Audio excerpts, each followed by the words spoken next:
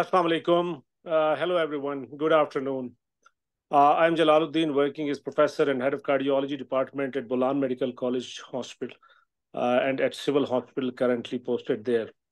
I welcome you all to the fifth installment of our cardio web series organized by Pakistan Cardiac Society. We all are delighted to host this webinar from Quetta, focusing on the guideline-directed medical management of heart failure. We know heart failure is quite common. This web series started from preventive cardiology and then ischemia and currently on heart failure. Heart failure can be systolic, it can be diastolic. And today's main talk would be on heart failure with a reduced ejection fraction. It's a global disease. It affects millions of people worldwide, and the guidelines are changing, and there are a lot of new molecules that have come in the business. The treatment of heart failure is quite improved over the last couple of decades. As our treatment with medically and surgically is improving, the number of heart patients globally are increasing. So before I call upon our today's speaker, let me introduce our panel of experts for today's session. We are having faculty here from local faculty and the national faculty. We are honored to have among our panel of experts, Professor Abid Amin. He is the ex-head of cardiology department, Bolan Medical Complex Hospital, Quetta, and he's the ex-president, Pakistan Cardiac Society. Professor Raj Kumar, he's the head of cardiology department in Sakkar. Associate Professor Dr. Abdul Ghaffar. He's working as associate professor in cardiology department at Civil Hospital, Quetta. Dr. Fazlur Rahman, he's working as associate professor in cardiology department, Quetta. Dr. Huma Naeem Tareen, she is working as head of cardiology department at Bolan Medical Complex Hospital and working as associate professor. We are glad to have our young cardiologist, Dr. Hashim Badej. He is working as assistant professor in cardiology department, Civil Hospital, Quetta. So this is the local faculty from Quetta, and we are very honored to have from the national faculty, Professor Mahmood Al-Hassan. He is the head and chairman of cardiology department at Hayatabad Medical Complex Hospital, Peshawar. He's currently the president of Pakistan Cardiac Society.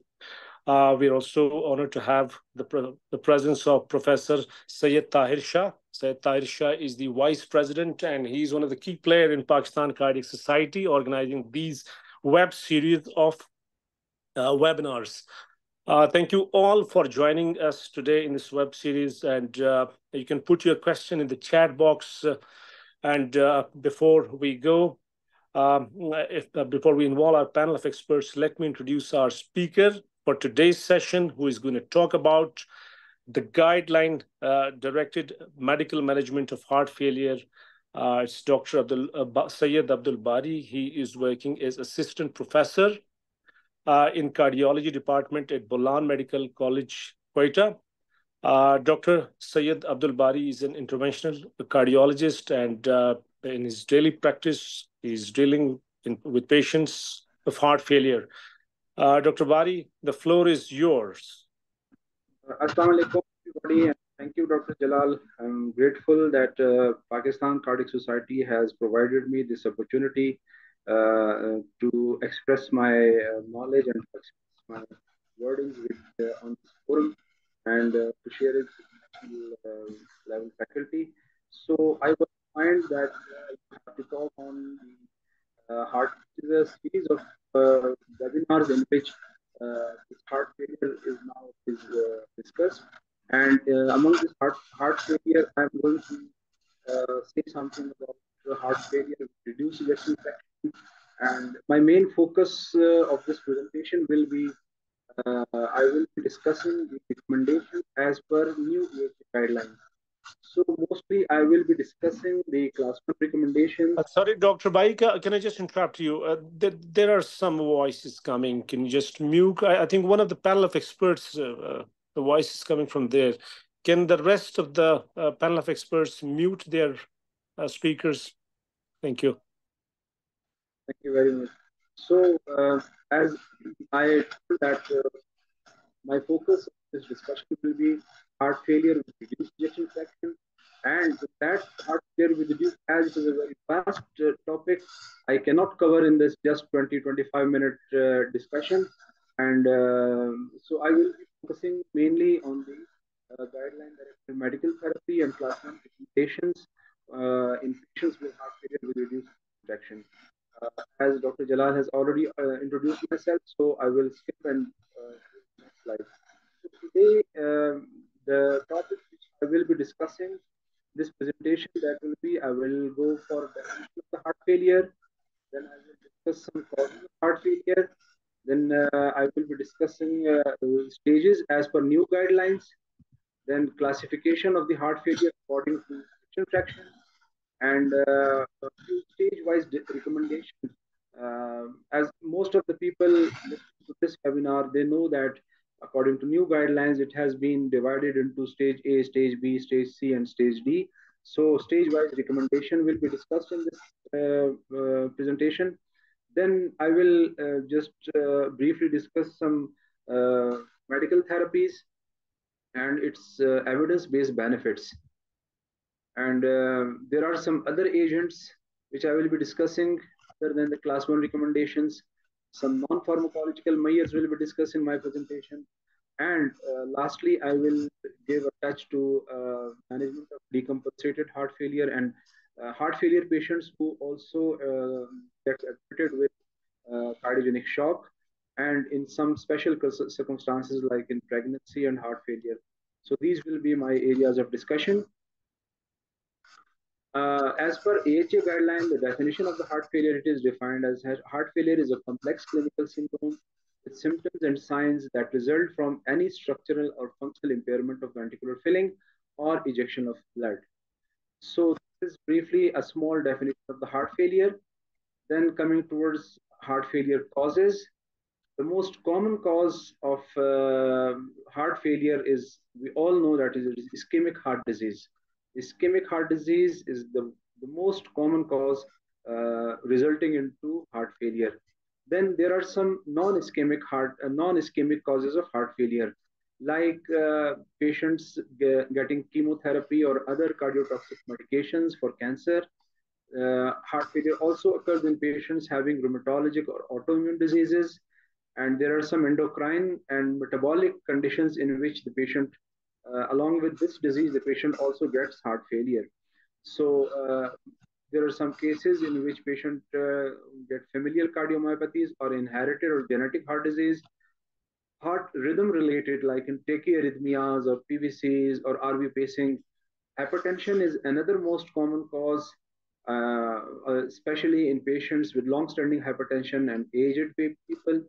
Infiltrative cardiac diseases can lead towards heart failure, like amyloidosis, sarcoidosis, hemochromatosis, myocarditis. Especially in our setting, if we see beginning from the childhood, the patient gets myocarditis and later on develops heart failure. Infective causes, toxins, immunological or hypersensitivity. Peripartum cardiomyopathy is again a very common entity. Stress cardiomyopathy like Tokosubu syndrome, and some substance use due to substance. These are actually the causes of which can lead to heart failure. As I was discussing that initially these stages of heart failure came after the 2022 guidelines AHA, in which they have now staged they have enrolled rather so many population in this heart failure, that in stage A, it includes those patients who are at risk of heart failure. They have not even developed the symptoms of heart failure, but they can in future develop heart failure. So these are the patients at risk for heart failure, but they are not having some current or previous symptoms or signs of heart failure. And especially who are those patients? Those are the patients having hypertension, cardiovascular disease, diabetes, exposure to some cardiotoxic agents, or any familial history of this cardiomyopathy. So it encircles a lot of a very huge population. The second one, the stage B, actually it is labeled as the pre-heart failure stage. These are the patients, again, they are not having some current or previous symptoms, but they are having some evidence of structural heart disease. like one of the following. They might be having some LV dysfunction due to previous MI, or evidence of increased filling pressure. These are the patients who are having risk factors of increased. These patients can present with increased BNP levels, or persistently elevated cardiac troponin levels in the absence of any competing diagnosis. While stage C are these include the patients. These are actually the symptomatic heart failure patients. These patients might have got symptoms in the past, or these might be currently symptomatic, and they might be on anti-failure therapy already. While stage D, it is labeled, uh, and it is present in those patients who are having advanced heart failure. So these patients are having marked heart failure symptoms, and that interfere with their daily life, and they also get recurrent hospitalization. So our attempts will be to optimize the guideline directed medical therapy in these patients. These are the stages of heart failure. Next, the heart failure is also classified according to the EF. And in this, a few new entities are also introduced after these guidelines. Heart failure with reduced ejection fraction is labeled when the LV ejection fraction is less than or equal to 40%. Heart failure with improved ejection fraction are those who are previously having heart failure with low EF less than or equal to 40%, but later on follow up, this patient gets improved. So this entity is called heart failure with improved ejection fraction. There is another entity called heart failure with mildly reduced ejection fraction. And these patients, the ejection fraction remains between 41 to 49%, not more than 50%, not less than 40%. And heart failure with preserved ejection fraction, we already know that these are the patients having LV ejection fraction of more than or equal to 50%. So I will just give a brief, just a small discussion about pre-heart failure and stage B heart failure. Like in our daily life, we come across such patients that these patients are just having hypertension or diabetes or high cholesterol level. So these will be labeled in stage A heart failure. And for this stage A heart failure, what are the recommendations in this guidelines? This guideline says that in patients with heart failure, if the patient is having hypertension, so the blood pressure should be controlled in accordance to GDMT. And if the patient is having diabetes, the diabetes must be addressed. Especially, these patients should be given SGLT2 inhibitor as anti-diabetic medication. In their medication, SGLT2 inhibitor carries class 1 indication. And of course, these patients will be, in general population, these patients will be educated about lifestyle modification. So these will be, their lifestyle modification will be monitored. They will be asked for regular physical activities, and they will be having healthy dietary patterns. Then coming towards stage B. Like this is a scenario of a 68 years old retired school teacher, had an anterior wall MI in the past, and with an EF of 38%, but currently he is asymptomatic. So what are the recommendations for such patients? These patients, for these patients, the guidelines say that if the patient is having EF of less than or equal to 40%, ACE inhibitor should be included in their management. And statin should be there in their management. ARBs, if they are intolerant or they are having some other issue with ACE inhibitor, so ARB will be given as an alternative. And beta blockers again are in their main management. And if the patient is having EF of less than or equal to 30% and post MI more than 40 days post MI, an ICD is recommended for these patients. And beta blocker are not having benefits of mortality benefits, rather it is also used as for symptomatic benefits. And in these patients, some thiazolidinediones, they should not be given in these patients. Also, these patients, some non-dihydropyridine calcium channel blockers are contraindicated in such patients. Oh, there is another case of a 70 years old lady recently hospitalized for heart failure symptoms, managed and being discharged. Such patients come in stage C heart failure. So now the main management which I will be focusing, that will include the patients having stage C and stage D, stage C and stage D heart failure patients. So this is a very important algorithm. In this algorithm, you can see that if it is a bit small, you can zoom it. The in stage C heart failure, stage C and stage D, how will we approach and how will we proceed in such patients? In this, first of all, the clinical assessment is very important. In clinical assessment, history taking and physical examination and basic labs like ECG and basic laboratory investigations, including BNP levels. Then we will proceed towards doing transthoracic echocardiography. And if needed, we need some information beyond transthoracic echocardiography, we can also advise other additional imaging testing. If the heart failure is diagnosed and it's confirmed, then we will classify according to stages, whether it comes in whether it comes in LVEF with reduced ejection fraction, with mildly reduced ejection fraction, or it is in the preserved ejection fraction. So later on, our evaluation and other treatment will be started. So now, as I've already discussed, that mainly I will be focusing on stage D and stage C and stage D management. So in that, first of all, history taking and physical examination is important.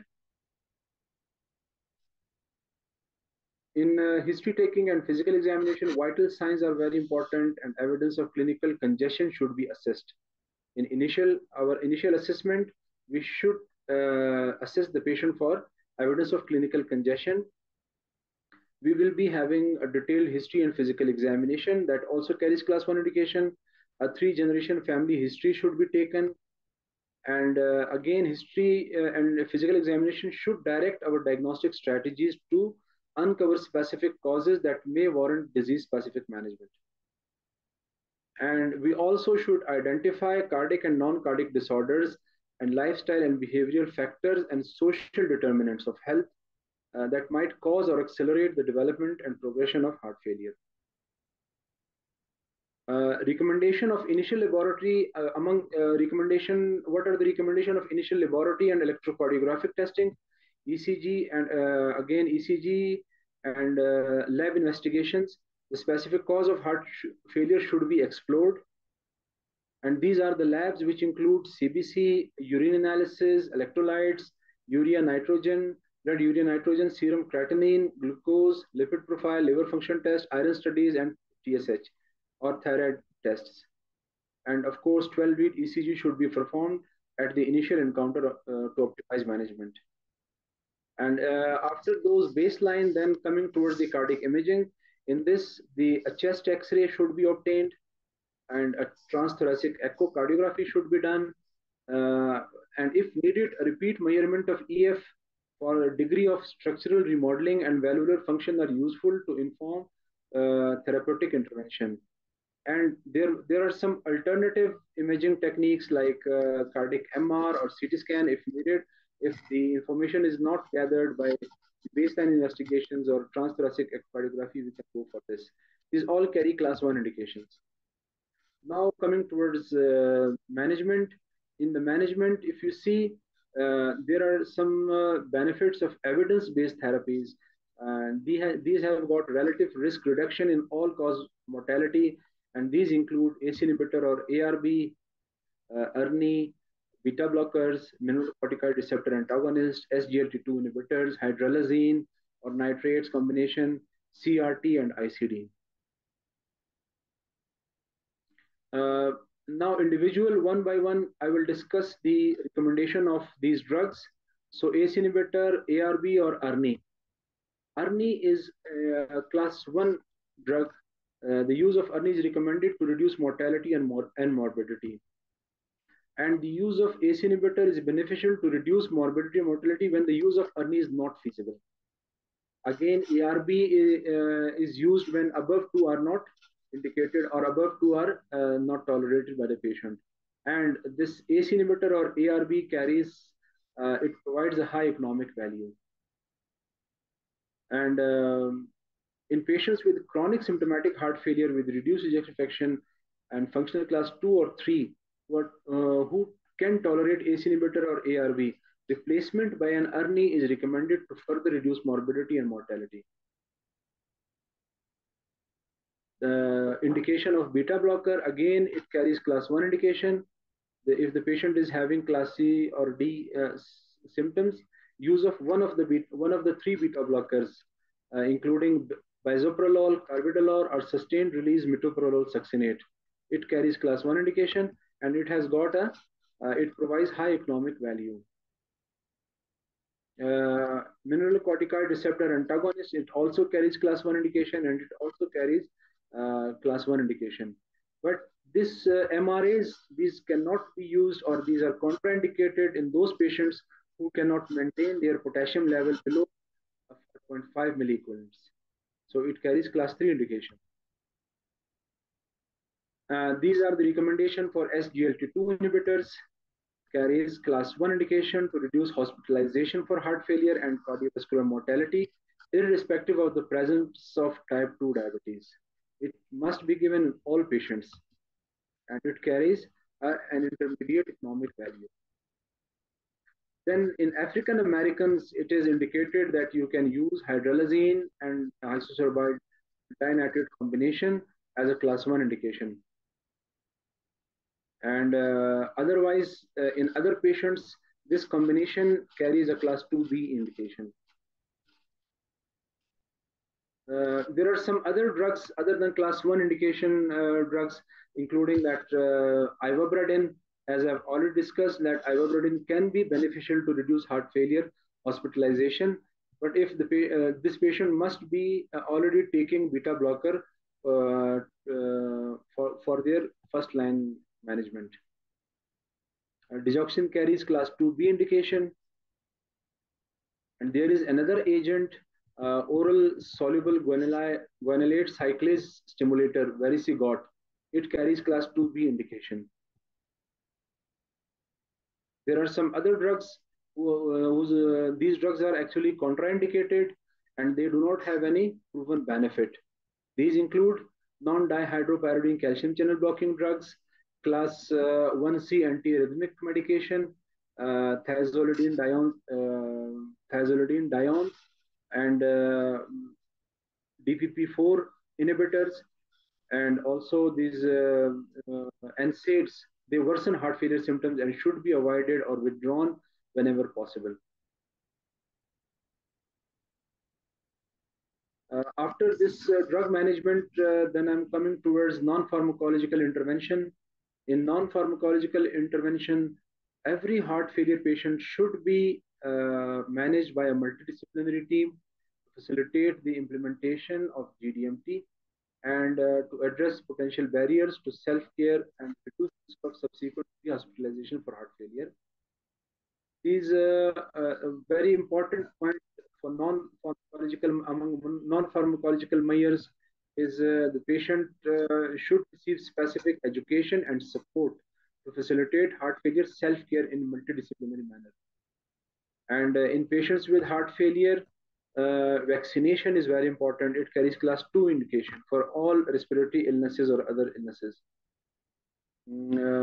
Another class 2A indication is of heart failure, screening for depression, social isolation, and low health literacy, fertility. These issues should be addressed for every heart failure patient.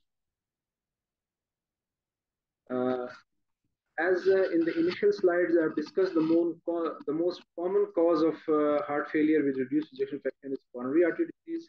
So if a patient is suitable for having suitable anatomy for revascularization, so that patient must be sent for revascularization of coronary artery disease. And patients having if reason is valvular heart disease, those patients the valvular heart disease should be managed in a multidisciplinary manner in accordance with clinical practice guidelines. And if the patient is having, along with cardiomyopathy, the patient is having secondary MR and heart failure with reduced ejection fraction, After optimizing the GDMT, it is recommended that patient should go for intervention, that is edge-to-edge repair of mitral valves. Then in the initial slide, as I have discussed, that there are some entities like heart failure with mildly reduced ejection fraction. In that, every patient having mildly reduced ejection fraction, SGLT2 inhibitor carries class 2A indication. These are beneficial in decreasing heart failure hospitalization. And among patients with recurrent or previous symptomatic heart failure with mildly reduced ejection fraction, use of evidence-based beta blockers for heart failure with reduced ejection fraction, ARNI, ACE inhibitor, or ARB or MRAs may be considered to reduce the risk of heart failure hospitalization and cardiovascular mortality, particularly among patients with LVEF on the lower edge of the spectrum. And in patients with heart failure with improved ejection fraction, it is recommended that these patients, irrespective of the symptoms, these patients should continue this guideline directed medical therapy even after improvement in the heart failure symptoms or ejection fraction.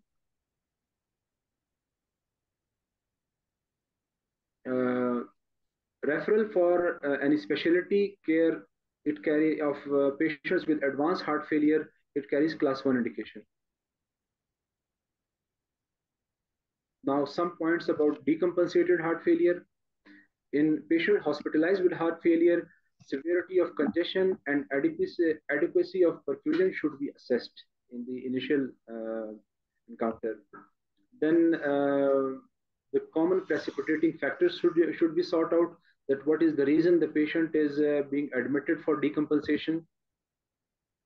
And all the reversible factors should be addressed. The treatment includes all the reversible factors should be addressed and established to establish an optimal volume status in advance GDMT towards target for up titration therapy, outpatient therapy. The DVT prophylaxis in all the admitted patients, it carries class 1 indication.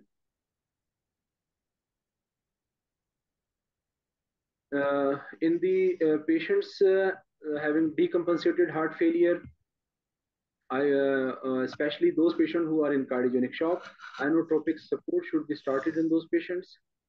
In the patients with heart failure admitted with evidence of significant fluid overload, they should promptly be treated with IV loop diuretics to improve symptoms and reduce morbidity. And this diuretic therapy, its dosage should be titrated with a goal to resolve clinical evidence of congestion. And it also carries class 1 indication that in their discharge regime, this diuretic therapy should be included. And in patient hospitalized with heart failure, when diuresis is inadequate to relieve symptoms and size of congestion, it is reasonable to intensify the diuretic regime using either high doses of intravenous loop diuretics or by addition of second diuretic. And these are the recommendations for patients with cardiogenic shock. In patients with cardiogenic shock, IV inotropic support should be used to maintain systemic perfusion and preserve end organ performance. In such patients, temporary mechanical circulatory support carries class 2 indication. There are some special circumstances like some comorbidities along with heart failure with reduced ejection fraction. If the patient is anemic, his or her anemia should be corrected with IV iron supplements. Erythropoietin stimulating agent is contraindicated, it should not be used. Up titration of GDMT to maximize the tolerance in hypertensive patients. In sleep disorders, formal sleep studies and sleep assessment these are reasonable. And CPAP or continuous positive airway pressure is class 2 indication in such patients. And but adoptive servo ventilation causes harm, so it is contraindicated. And in patients with diabetes, again, I've already discussed that SGLT2 inhibitors recommended. In patients with heart failure and AFib, If the CHA2DS score is more than or equal to 2, chronic anticoagulation therapy is recommended. In that anticoagulation therapy, DOAC is recommended over warfarin. AF ablation for those patients having heart failure and AF symptoms, symptomatic heart failure and AF ablation is class 2A indication. And AV nodal ablation with implantation of CRT is also 2 indication in those patients having EF of less than or equal to 50%. And again, for patients with chronic heart failure and permanent AF, chronic anticoagulation therapy is reasonable for men and women without additional risk factors. In pregnancy, in women having pregnancy with heart failure, counseling regarding contraception carries class 1 indication. If the EF is less than or equal to 30%, anticoagulation is class 2B indication. And all these agents are contraindicated, including ACE inhibitor, ARB, ERNI, MRAs, SGLT2 inhibitor, ivabradine, and varisigor. These should not be used. So due to some time issue, I will just summarize this, that we should know, according to new guideline, we should be knowing the stages of the heart failure. We should be knowing that the new terminologies of heart failure with mildly reduced ejection fraction and heart failure with improved ejection fraction. We should know the classification according to the EF. Then everybody should be aware of the 4 pillars, including ERNI, SGLT2 inhibitors, beta blockers, and MRAs. And then in advanced cases, the device therapy, ICP, mechanical circulatory support, CRT for eligible candidates. And also we should be knowing the heart failure patients having comorbidity and heart failure patients like in AF and pregnancy. I'm grateful for your patience. Thank you very much. Well, excellent talk, Dr. Bari. I think you covered every aspect of heart failure. I believe it's quite a big topic. It's quite a huge area, and covering all in half hour is not an easy job. You did the job very well done. Thank you very much. I think coming to our panel of experts, heart failure, we'll just see, considering our local perspective and what areas we can improve, what our local practices is. Do we have Professor Abid Amin online? Professor Abid?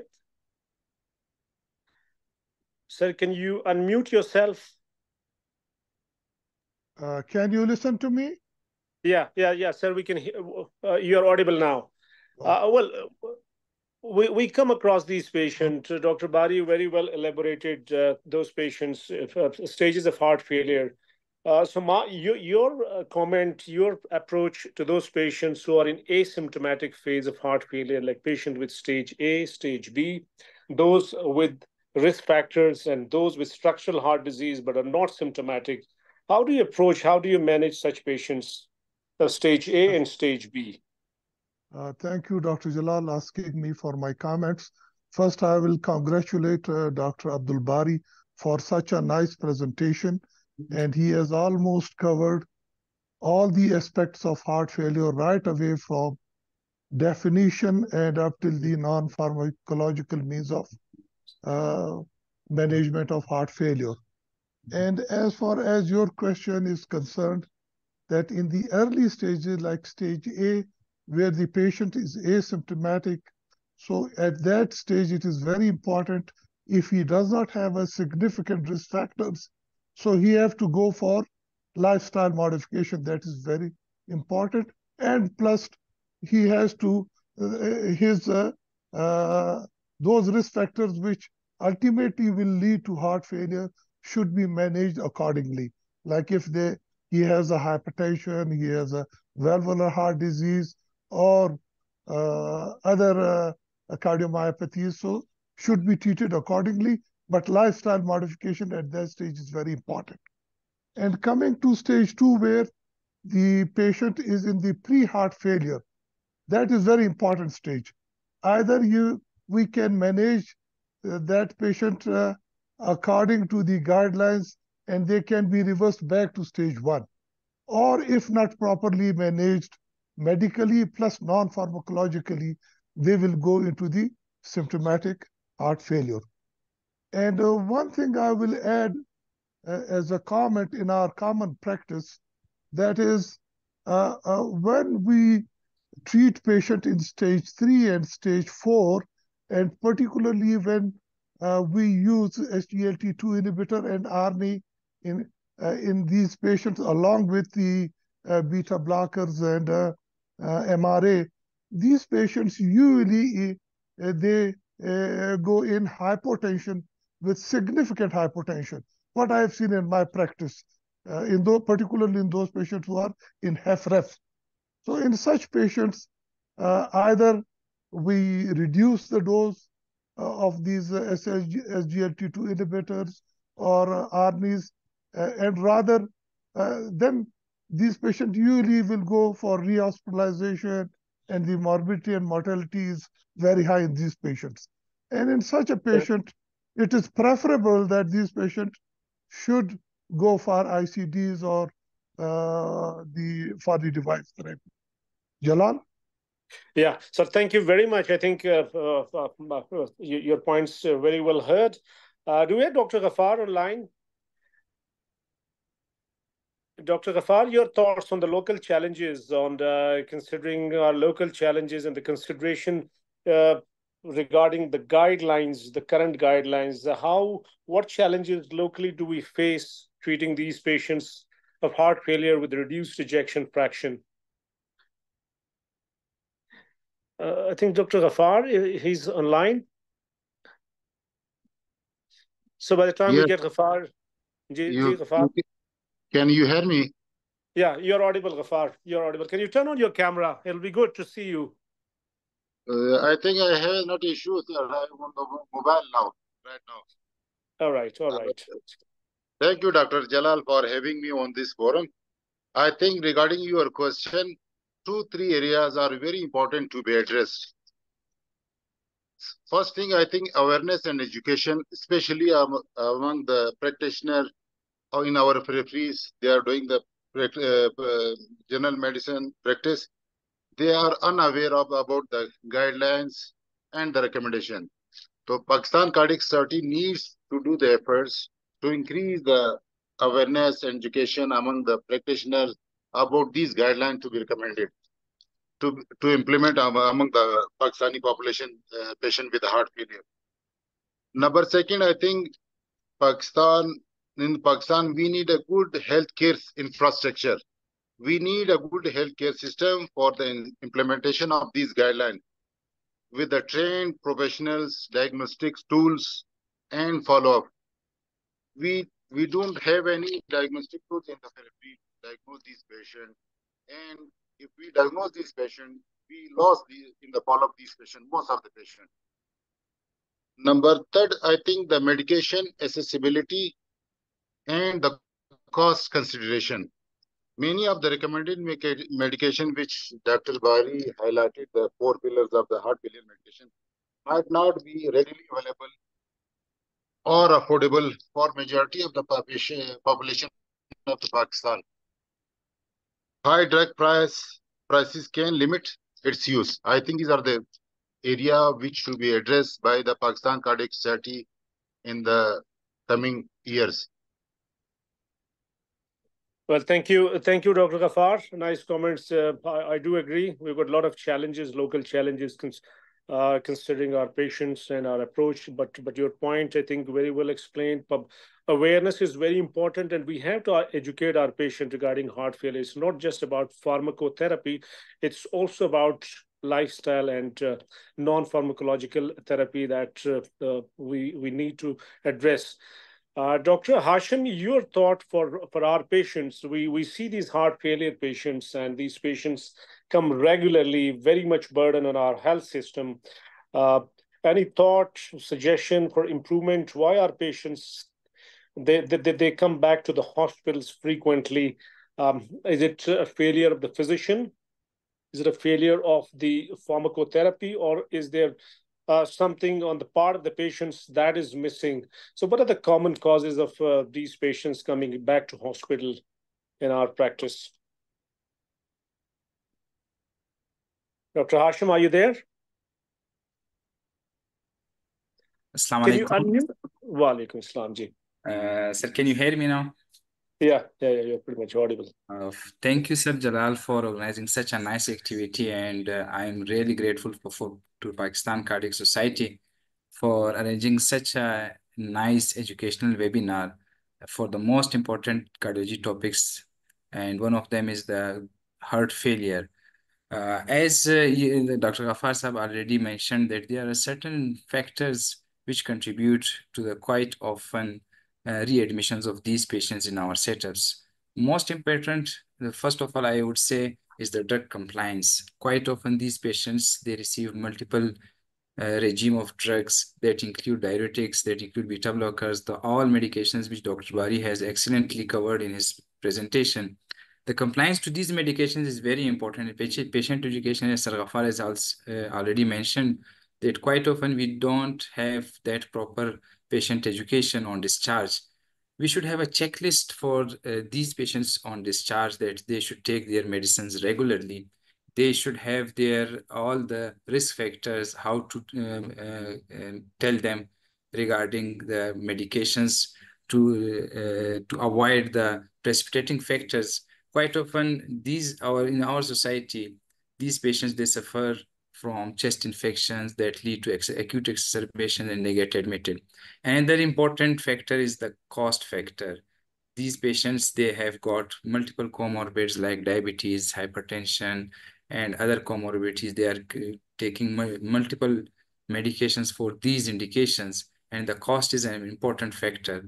So that's why the drug compliance, the side effect of the drugs, the precipitating factors, that all lead, and the lack of proper education. We should educate all the patients on discharge that how to measure their urine output, how to take their daily weight, and how to adjust their diuretics according to the symptoms. So these are the factors that lead to readmissions quite often in our setup. Well, thank you, Dr. Hashim. Yes, indeed, these are the areas: non-compliance to medication and non-compliance to dietary interventions. The commonest risk factor, again, counseling and patient education comes into play. Do we have Dr. Huma or rest of the panel of experts? I can't see our panel of experts. Dr. Bari, starting from those patients who get indoor admissions, at times we get fluid overloaded patients with refractory heart failure, with reduced ejection fraction. We come across them in our daily practices, get admitted in CCU, in cardiology units, in medical units. At times, the diuretics, when we talk of the four mortality, morbidity reducing drugs, other than that, those patients who remain symptomatic, who present with diuretic resistance in acute heart failure patients, your thought on diuretic resistance at times and how to manage such patients? Anyone, Dr. Hashim, if you want to carry on those patients, or Dr. Just let me share one thing else, that among precipitating factors, that when patients come with recurrent hospitalization, I have seen in our setup the most common cause, although the precipitating factor causes might be in Western societies, the causes might be something else. But I have seen in my experience that the most common cause of rehospitalization one of them is infections. Infections are very common among our patients, especially in elderly patients. They usually come with, most of the time, they come with urosepsis. And with the advent of this new drug, SGLT2 inhibitors, we have seen that these patients very commonly gain the urosepsis. They come with UTIs and complicated UTIs. Another reason for this non-compliance of the medications, and among those medications, especially the diuretics, the patients are not used to bring themselves in accordance with daily use of diuretics. They are due to this social and cultural reasons. The patients they take other medications, but they skip these diuretics. And for this diuretic resistance, of course, we should search for the cause of this diuretic resistance. that what is the reason. Is patient having some renal issue, or is patient having some GI issue or some other issues that patients are resistant to diuretics? And I will also ask Dr. Hashim to say something about this. So Dr. Hashim, please kindly, if you Ji, Hashim, your thoughts on these Uh, patients, Thank you, and Sir Khalid also and in Sir those Jalal. patients where the role of inotropic supports in these decompensated heart failure patients. Yeah, thank you, sir. I would add few points regarding approach to diuretic resistance in these patients. First of all, we should know what is adequate diuresis. Basically, adequate diuresis is defined as urine output of more than 150 ml per hour. If a patient has got 150 ml per hour of urine output, it means he or she has good urine output. And the spot urine sodium that should be more than 50 at 2 hours. If the patient has got these parameters, then we call it as these patients are not diuretic resistant. So as far as the etiology of diuretic resistance is concerned, there are certain factors. We call it as renal, extrarenal, and pharmacology. As far as the pharmacology is concerned, the most important one is the inadequate dose. Quite often these patients, they receive the diuretics not in that proper dose that is required for these patients. The next important point is the poor absorption. As we know that these patients, they have got venous congestions. As a result, there is gut venous congestion. So these patients, when they take medications orally, they are not properly absorbed. As far as the extrarenal factors are concerned, the most important is, we all know, is the reduced cardiac output. There is hypoalbuminemia in these patients as well. And there are certain intrarenal causes as well, like there is increased proximal tubular sodium absorption. There is a decreased renal perfusion pressure. Mean arterial pressure of the renal corpuscles, they are reduced. So as a result, these patients become diuretic resistant. So how to treat these patients? First of all, the most important thing is that we should switch over to IV medications. So how to switch over? Then we have to at least double the dose of oral medication. Suppose if a patient is receiving 40 milligram of furosemide, we should double the dose and we should increase the frequency. Or in these cases, even we can give the IV continuous infusion of furosemide. So number one is the increasing the dose. The next important point is inotropic support. As we know that these patients, they have got low cardiac output. So as a result, they got increased resistance to diuretics. The third important point which I should mention is that as we know that these patients, they have got increased compensatory sodium absorption. So we can knock out whole of the absorption system of the sodium from the renal tubules. So how to knock it out? We can knock it out by giving combination of two diuretics. Number one, we can give acetazolamide, or we can add metalozone in with loop diuretics. But remember, these adding of two medications which act on various target sites on the loop of Henle or the distal convoluted tubule, they can lead to marked hyponatremia and marked hypokalemia. So we should monitor these patients for electrolytes and for the renal imbalance. So then we can manage these patients very well. Well, thank you, Dr. Asham. I think you excellently covered those patients with decompensated and acute heart failure that in our daily practice we come across. Metalazone, you touched upon a very important drug at times in patients with refractory heart failure. Also, we come across in such patients, there's renal involvement, how to take care of kidneys in patients with heart failure. Do we have Dr. Huma online? Before we come to discussion on the fantastic 4 anti-failure treatments, Dr. Huma? Dr. Fazal? Do we have our big guns, President Pakistan Cardiac Society, Professor Mahmood? I think we are having... Dr. Ghaffar, your comments on patients with chronic kidney disease. How do you deal such patients with chronic kidney disease and heart failure? How do you take care of the kidneys?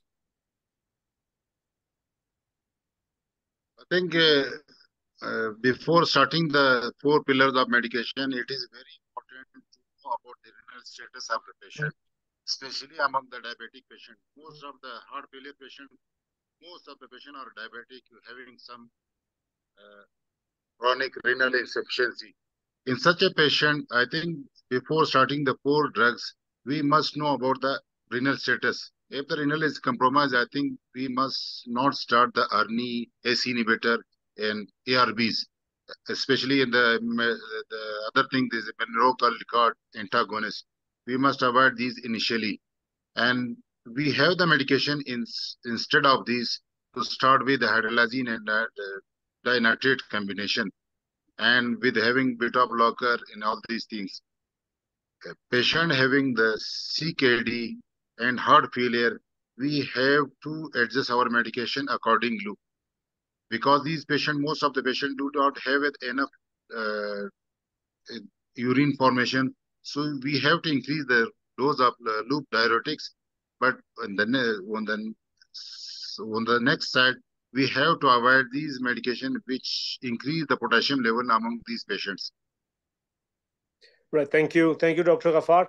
I think Dr. Bari very well covered the diagnostic tools, what labs to be done, and what are the areas that need to be taken care of. Dr. Fazal, if you're there, any role of right heart cath in patients with heart failure, with reduced ejection fraction? Your thought on role of right heart cath?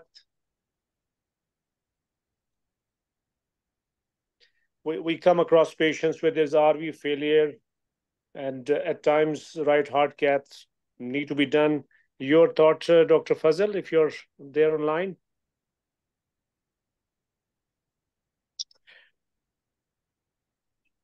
Dr. Fazal, if you're there, can you unmute yourself? Yeah, Dr. Ghaffar, if you want to respond to that question.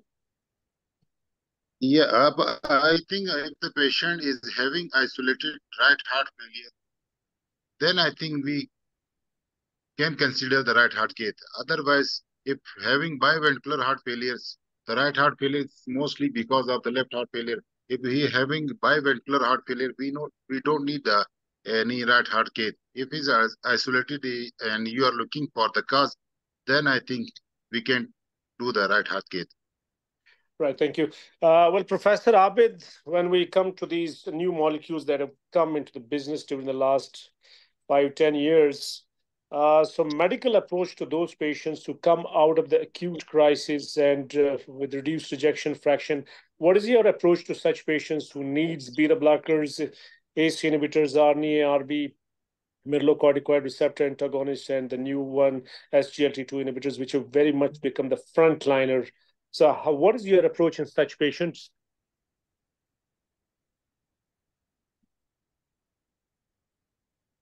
Professor Abid is probably offline. He's gone offline. And Dr. Hashim? Yes, sir. Thank you. It's a very good question to answer it. Basically, we come across in clinical practice, the patients, they present in various variety. Quite often, patient comes to you with a tachycardia, but they have normal blood pressure. Sometimes patient comes to you, they are not that much tachycardic, but they are in volume overload. So we have to optimize the medication for each and every case as a separate entity. Quite often, these patients, they have got raised LVEDP, we can measure on echo by taking the E to A prime ratio. So by adjusting their medications, if a patient is tachycardic, we can increase the dose of the beta blockers to the optimal dose. One important thing which I think I should mention is the beta blockers that have got mortality benefit. These are the three, the most important one: carvedilol, bisoprolol, and metoprolol succinate. What our juniors or our residents, they should come to know that the metoprolol that is available in the market is the metoprolol tartrate, and the studies that has been conducted is on the extended release of the metoprolol succinate, and that is available by the brand name of Betaloc Zoc only. So the Mirol, if we advise, it does not have got that mortality benefit. The trials that have been conducted is basically done on the metoprolol succinate, the extended release one. So we can adjust the treatment modality for each and every patient. If patients are volume overload, we can increase the dose of the diuretics. We can reduce the dose of the ARNI or ACE inhibitors, whichever the patient is taking. If the patient is tachycardic, We can add on ivabradine to the patient who have got resting heart rate of more than 70 beats per minute. If these patients have got raised LVEDP, we can give or we can increase the dose of furosemide in these patients. So each and every patient, when they come to you in the clinic, they usually have got various precipitating factors. One important thing which I should add is the anemia. The iron deficiency anemia, it is very common in patients with heart failure with reduced ejection fraction, and it is the entity which is rather neglected one. We should check the serum hemoglobin and ferritin saturation on each and every visit of the patient, and regularly on every 3 months on follow-up. If those patients for male, if the hemoglobin is less than 30, and for females, if the hemoglobin is less than 12, we should give iron for those patients, especially who have got symptomatic left ventricular ejection fraction of less than 45%. And if they have got recurrent hospitalization, the correction of iron in the form of ferric carboxymaltose with a dose of 500 to 1000 milligram of iron to correct the iron deficiency anemia has got markedly benefit for reducing the hospitalization and improving the symptoms of these patients. So this is an entity which is quite a neglected one, or rather I would say that these patients, they present with the iron deficiency, and we should correct the iron deficiency in these patients as well. I think very nice comment, Dr. Ashim. Other than just anti-failure treatment, we have to also think of the other comorbid that the patient might have, and iron deficiency is one of the added therapy that the heart failure patients need. Dr. Bari, I think I would like to know, to have your comments on those patients, on the new entity, those patients with heart failure whose ejection fraction in the past had been in 25, 30, 20% for now their ejection fraction is improved. How do you manage such patients with improved ejection fraction?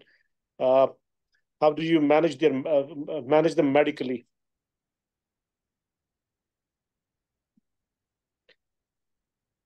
Dr. Bari, you're on mute. Yes, is my voice audible to you now? Yeah, you're audible. I discussed in my slides that the patients, for those patients who have got improved ejection fraction, and previously those patients were having an ejection fraction of less than 30%, but later on with with management, the patient has got their EF improved. So in those, the guidelines say that these patients should not be the treatment should not be stopped in these patients. These patients should be continuously under surveillance, and these patients must be taking all the guideline directed medical therapy. And if these patients are having some comorbidities like hypertension, diabetes, or other associated diseases, those diseases should also be addressed along with continuation of all these 4 pillar medications. Well, thank you. I think we thank you, Dr. Bari. We've got Dr. Fazal. Yeah, if you want to say something, Dr. Fazal, welcome. Thank you, Dr. Jalal. Can you hear me? Yeah, you're audible now. We were missing you in the earlier part of the discussion. Some audio visual issue, but I heard the whole lecture. I first of all congratulate the Pakistan Cardiac Society and the Dr. Bari for such a wonderful and very comprehensive and concise presentation. He almost discussed every aspect of the heart failure. We know that heart failure is very common nowadays because of the increasing very good diagnostic tools as well as improved care of patients. My message for this topic is that we should address the non-pharmacological means to improve the quality of life for such patients, which are often neglected, like diet, exercise, cardiac rehab, and drug compliance, vaccination. These areas are very important, which we do not discuss in our routine practice. We do not discuss with patients in routine practice. We must address these issues also. And rest, all things, the pharmacological means are discussed in very detail, very elaborately, and I congratulate once again.